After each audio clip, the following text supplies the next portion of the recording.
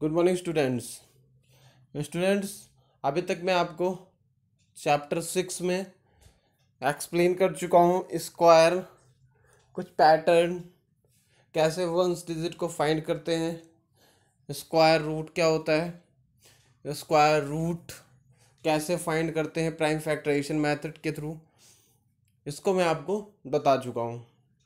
आज मैं आपको 6.3 के कुछ रिमेनिंग क्वेश्चंस एक्सप्लेन करूँगा।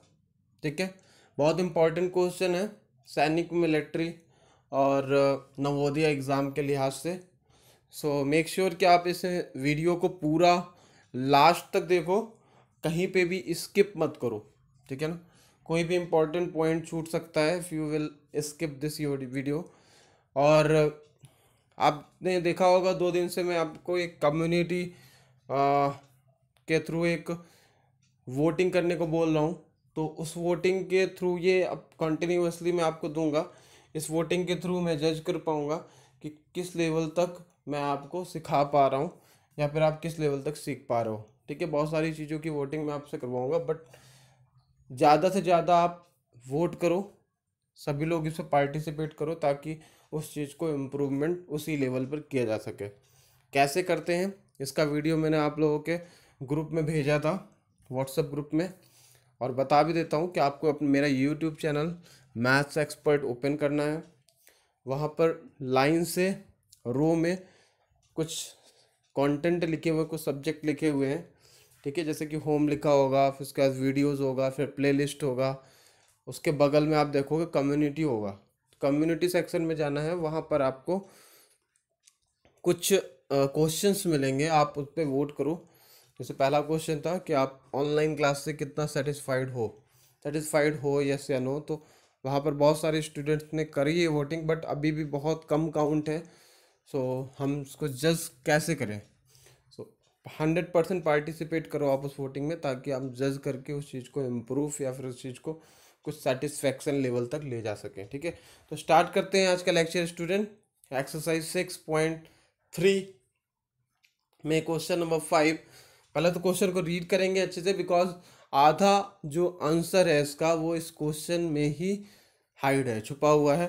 तो स्टार्ट करते हैं। For each of the following numbers find the smallest whole number by which it should be multiplied so as to get a perfect square number. Also find the square root of the square number so obtained. तो समझ में आ गया होगा कि जो आपको नीचे कुछ नंबर्स, मैंने 2 ही नंबर लिखे हुए हैं, बट इसमें बहुत सारे पार्ट हैं, वो पार्ट आपको सॉल्व करने हैं। एक पार्ट मैं आपको बताऊंगा, बाकी सारे पार्ट आपको इसी तरीके बिल्कुल एज इट इज़ सॉल्व करने हैं। जो प्रोसीजर मैंने आपको बताया है, नंबर चेंज होगा, बस एज इट इज़ जैसे जिस प्रोसीजर से मैं आपको बता रहा हूँ उसी प्रोसीजर आपको उसको सॉल्व करते रहना। तो स्टूडेंट यहाँ पर इसकी हिंदी बता देता हूँ कि इसमें आपको सबसे पहले कोई भी नंबर है उसमें वो एक परफेक्ट स्क्वायर नंबर नहीं है। ठीक है ना, जितने भी आपको पार्ट दिए होंगे वो एक परफेक्ट स्क्वायर नंबर नहीं है, बट आपको बताना है कि कौन सा नंबर उसमें मल्टीप्लाई करें ताकि वो गिवन नंबर जो कि आपको दिया गया है वो गिवन नंबर एक परफेक्ट स्क्वायर नंबर बन जाए। और जब परफेक्ट स्क्वायर नंबर बन जाएगा तो उसका स्क्वायर रूट भी आपको फाइंड करना है। तो पहला एक पार्ट मैंने लिया हुआ है 252 और एक पार्ट लिया हुआ है 2028, बट मैं आपको 2028 का बता देता हूँ। तो सबसे पहले आप 2028 का प्राइम फैक्टराइजेशन फाइंड करोगे। तो स्टूडेंट, प्राइम फैक्टराइजेशन फाइंड करने के लिए हम प्रोसीजर आपको बता देते हैं, ये फॉलो करना होता है जो कि मैंने आपको लास्ट टाइम रिटन नोट्स में दिया था। तो शायद नहीं समझ पाया होगा, तो यहाँ पर आप समझ लो। 2028 का प्राइम फैक्टराइजेशन फाइंड करेंगे तो 2 से सबसे पहले डिवाइड करेंगे, अगर हो रहा है तो 2 से डिवाइड हो रहा है, दैट मीन 2 1 जा 2 0, 2 1 जा 2 एंड 2 4 जा 8। उसके बाद 2 5 जा 10 और फिर 0 लगाएंगे क्योंकि डबल नंबर में एक्स्ट्रा ले रहे हैं, एक साथ ले रहे हैं, तो 2 0 एंड 2 7 जा 14। उसके बाद 3 से डिवाइड करेंगे, 3 1 जा 3, 3 6 जा 18 एंड 3 9 जा 27। एंड फिर 13 से डिवाइड करेंगे, 13 जा 169 एंड 13 1 जा 13। तो स्टूडेंट, इसका प्राइम फैक्टराइजेशन आया वो हम इसको साइड में लिख लेते हैं। तो 2 मल्टीप्लाई 3 मल्टीप्लाई 13 मल्टीप्लाई 13। तो स्टूडेंट, आप क्या देख पा रहे हो कि इसमें आप हमको पेयर बनाने होते हैं किसी का परफेक्ट स्क्वायर निकालने के लिए, किसी का स्क्वायर रूट निकालने के लिए वो पेयर बनाने होते हैं। तो पेयर बनाएंगे तो 2 का तो पेयर बन गया, 13 का पेयर बन गया, बट 3 का पेयर स्टूडेंट नहीं बना। So here 3 is not in pair. So in 2028 we need to multiply 3 for making it is perfect square. अगर यहाँ पर 3 का पेयर भी बन जाता है स्टूडेंट, अगर एक 3 आ जाता कहीं से, तो क्या हो जाता है, ये 2028 है, ये एक परफेक्ट स्क्वायर नंबर बन जाता, हो जाता ना। तो यहाँ पर ये ही 3 ही मुझे मल्टीप्लाई करना होगा ताकि मैं 2028 को एक परफेक्ट स्क्वायर नंबर बना सकूं। ठीक है, तो यही आंसर है।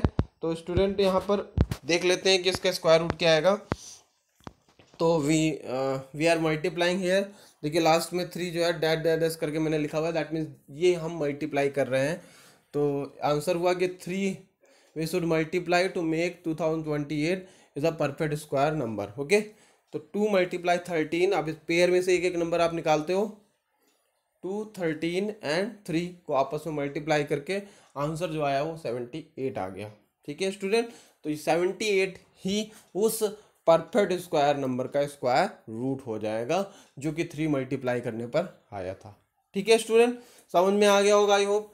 तो ये मल्टीप्लाई वाला क्वेश्चन किसी से प्रॉब्लम नहीं होगी, एक बार रिपीट कर देता हूँ। सबसे पहले आप जो भी गिवन नंबर है उसका प्राइम फैक्टराइजेशन निकालोगे। प्राइम फैक्टराइजेशन निकालने के बाद उसके पेयर बनाओगे। जिस भी नंबर का पेयर नहीं बन रहा होगा दैट मीन्स उस नंबर को ही आपको मल्टीप्लाई करना है, क्योंकि अगर मल्टीप्लाई कर दोगे उस नंबर को तो पेयर बन जाएगा और वही परफेक्ट स्क्वायर नंबर बन जाएगा। ठीक है, तो आप क्या करोगे, आप उसका नंबर का मल्टीप्लाई करके फिर उसके पेयर को, उसके पेयर में से एक एक नंबर, जैसे कि मैंने इस लाइन में किया हुआ है, एक एक नंबर बाहर निकाल करके आप उसको मल्टीप्लाई कर दोगे तो उस परफेक्ट स्क्वायर नंबर का स्क्वायर रूट फाइंड हो जाएगा, जो कि आपको फाइंड करना है। अब आते हैं नेक्स्ट क्वेश्चन में, क्वेश्चन नंबर 6 में student, for each of the following numbers find the smallest whole number by which it should be divided so as for get a perfect square, also find the square root of the square number so obtain.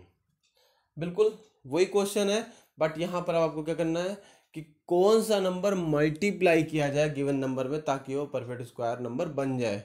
तो अभी तक हम क्या कर रहे थे, जो extra number था उसको हम मल्टीप्लाई कर दे रहे थे, और यहाँ पर कौन सा नंबर डिवाइड किया जाए, यहाँ पर कौन सा नंबर डिवाइड किया जाए ताकि वो परफेक्ट स्क्वायर नंबर, तो जो एक्स्ट्रा नंबर है अगर उसी नंबर को डिवाइड कर दो तो वो हट जाएगा। जब वो हट जाएगा स्टूडेंट तो फिर वो परफेक्ट स्क्वायर नंबर बन जाएगा, बन जाएगा कि नहीं। तो यहाँ पर आपको वही प्रोसीजर फॉलो करना है। इसमें भी 2 क्वेश्चन में से एक मैं आपको बता देता हूँ, इसमें बहुत सारे पार्ट है। तो 2925 का मैं आपको बता दे रहा हूँ। तो first we need to find out the prime factorization of 2925।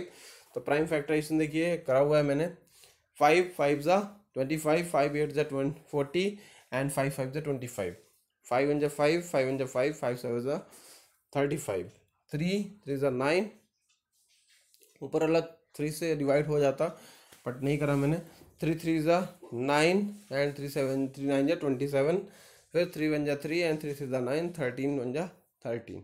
तो आप कोशिश ये करो, आपके सबसे पहले स्मॉलेस्ट प्राइम नंबर से ही डिवाइड करोगे। यहाँ पर मैंने थोड़ा सा जल्दबाजी में 5 से डिवाइड कर दिया डायरेक्ट।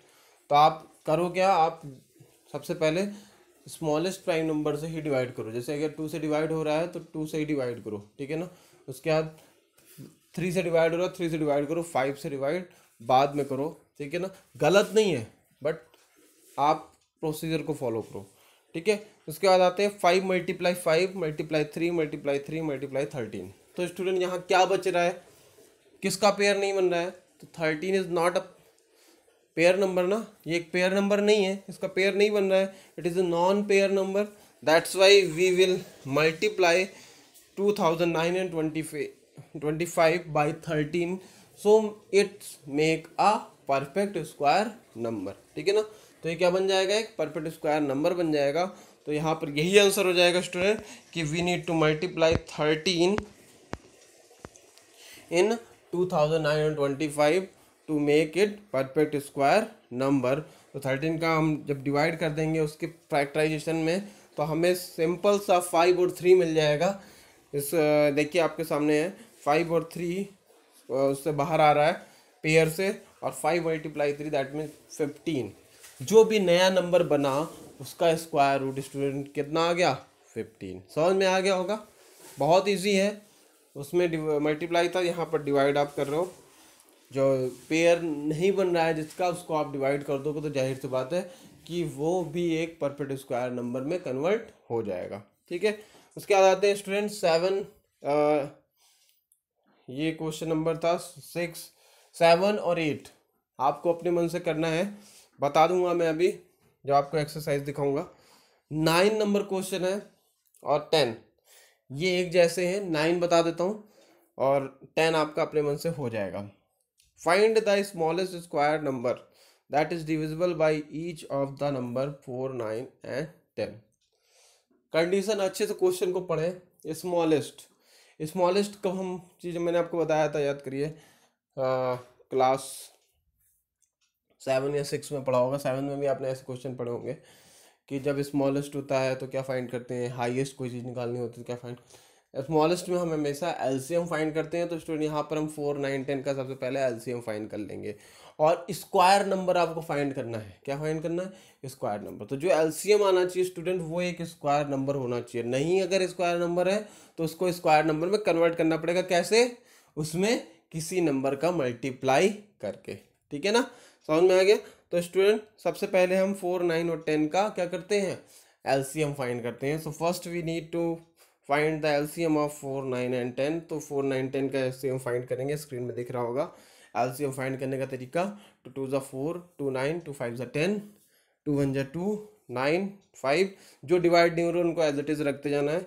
फिर उसके बाद 3 1 3, 3 3 9 एंड 3 1 1 एंड 3 3 9, 3 5 3 5 5 ऐसे एज इट इज रख दिया। 3 1 1 हो गया, फिर 3 1 3 हो गया, और यहाँ पर लास्ट में जो फैक्टराइजेशन आया उसको मैंने पूरा क्या कर लिया, मल्टीप्लाई कर लिया। तो आंसर यहाँ पर आ गया 180। ये एलसीएम हो गया 4, 9 और 10 का। आप देख लोगे कि ये एक स्मॉलेस्ट नंबर है जो 4, 9 और 10 तीनों से ही डिवाइड हो रहा है। बट स्टूडेंट आप देखोगे कि 180 is not an perfect square number. और यहाँ पर क्या कह रहा है, find the smallest square number, एक स्क्वायर नंबर जो कि 4, 9 और 10 से डिवाइड हो रहा है। तो स्टूडेंट यहाँ पर आपको इसका परफेक्ट स्क्वायर नंबर फाइंड करने के लिए आपको वही रूल फॉलो करना पड़ेगा जो आपने क्वेश्चन नंबर 5 में फॉलो किया था। तो 180 का सबसे पहले क्या करेंगे स्टूडेंट, प्राइम फैक्टराइजेशन। तो प्राइम फैक्टराइजेशन तो आपको ऊपर लिखा ही है, 2 मल्टीप्लाई 2 मल्टीप्लाई 3 मल्टीप्लाई 3 मल्टीप्लाई 5। तो इसमें किसका पेयर नहीं बन रहा है, 5 का पेयर नहीं बन रहा है। That's why we will multiply 5 by 180, so we will get 900.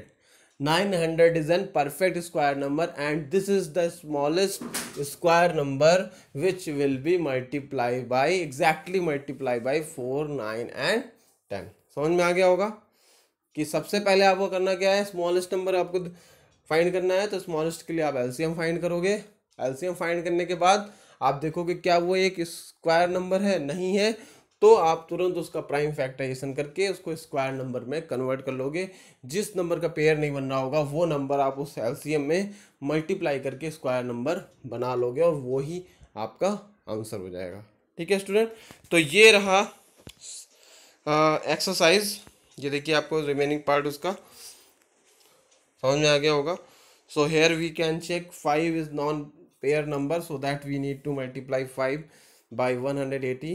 So 180 multiply 5, 900 is the smallest number, the smallest square number which is exactly divisible by 4, 9 and 10. अब एक्सरसाइज में आपको दिखा देता हूँ, उसमें बाकी का जो एक दो क्वेश्चन है 7 और 8 इसको भी एक्सप्लेन कर देता हूँ। इसी में ही एक्सप्लेन कर दे रहा हूँ, कुछ ज़्यादा कॉन्सेप्ट नहीं है इसमें। अच्छे से क्वेश्चन को रीड करोगे तो आ जाएगा। ठीक है, तो 7 क्वेश्चन देखते हैं। The students of class 8th of a school denoted 2401 in all. The Prime Minister National Relief Fund. Each student denoted as many rupees as the number of student in the class. Find the number of student in the class. तो student यहाँ पर एक line बहुत important है कि each student denoted as many rupees as the number of student in the class.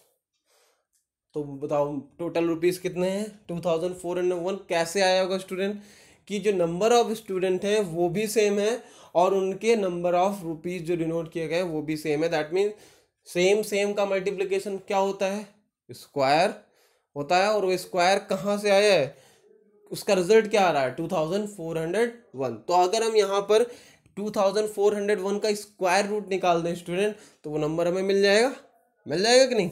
तो यहाँ पर आपको प्राइम फैक्टराइजेशन की हेल्प से 2401 का स्क्वायर रूट फाइंड कर देना है। थोड़ा लैंग्वेज लिख करके करोगे तो इजी रहेगा, और लास्ट में जो आंसर लिखोगे वो भी लैंग्वेज में लिखोगे। जो स्क्वायर रूट आएगा वो ही इसका आंसर हो जाएगा, क्योंकि नंबर ऑफ, आपको क्या बताने, find the number of student in the class. तो नंबर ऑफ स्टूडेंट वही होंगे जो उसका स्क्वायर रूट निकलेगा, ठीक है। और वही रुपीज भी कंट्रीब्यूट किए होंगे उन स्टूडेंट ने जो स्क्वायर रूट आएगा, क्योंकि दोनों की वैल्यू क्या है, सेम है। तभी दोनों का आपस में मल्टीप्लाई करके ही टोटल नंबर ऑफ रुपीज आएंगे जो कि क्लास ने कंट्रीब्यूट किए। और वो रुपीज कितने हैं, 2401। 2401 का आपका प्राइम फैक्टराइजेशन करके उसके नंबर के प्राइम फैक्टराइजेशन में से पेयर बना करके आप उस पेयर में से एक एक नंबर को निकाल करके मल्टीप्लाई कर दोगे तो इसका स्क्वायर रूट फाइंड हो जाएगा। ठीक है स्टूडेंट, यही क्वेश्चन बिल्कुल सेम टू सेम 8th में भी है। आपको रीड करके अच्छे से इस क्वेश्चन को नीट एंड क्लीन राइटिंग में सारे क्वेश्चन 5, 6, 7, 8, 9, 10 ये आपको फेयर नोटबुक में करने हैं। ठीक है, मेक श्योर जो मैंने आपको पहले लेक्चर के पहले बताई थी चीज़, हाँ वोटिंग वाली, उसको ध्यान रखना। डे बाय डे मैं कुछ ना कुछ क्वेश्चंस आपको दूंगा, आपको वोटिंग उसमें करनी है, अपना 100% पार्टिसिपेट देना है ताकि हम लोग चीज़ों को जज कर सकें। ओके, तो thank you so much, thank you for watching my video, have a nice day.